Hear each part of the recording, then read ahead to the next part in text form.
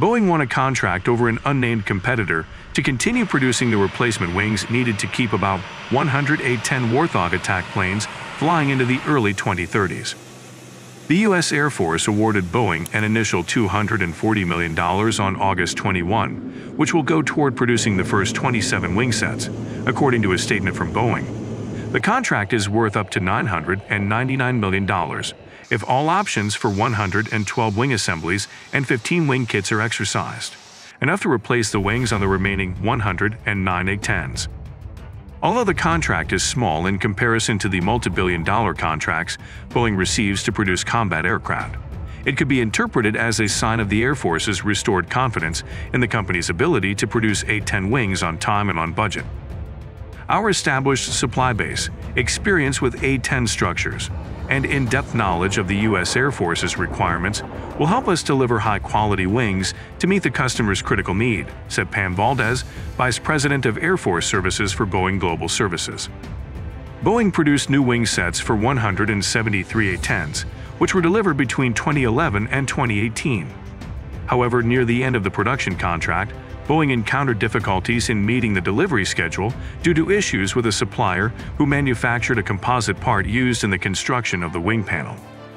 When asked last year why a follow-on contract for wing replacement hadn't been awarded to Boeing, Air Combat Command head Gen Mike Holmes said the Air Force wasn't convinced that was the best option. Our previous contract was with Boeing, and it kind of came to the end of its life for cost and other reasons, he explained in January 2018. It was a contract that wasn't really cost-effective for Boeing to produce wings under, and there were options there that we weren't sure we wanted to go do. So now we're working through the process of getting another contract. On Friday, Holmes stated that he is unsure whether the cost and supply chain issues had been resolved, and referred those inquiries to the Air Force's acquisition wing. I'm pleased to report that we have negotiated a contract solution to re-wing the remaining A-10s, he said at an Air Force Association breakfast.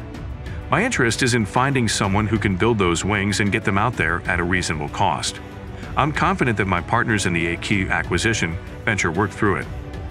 The Air Force has committed to preserving 6 of its 9 A-10 squadrons until 2030.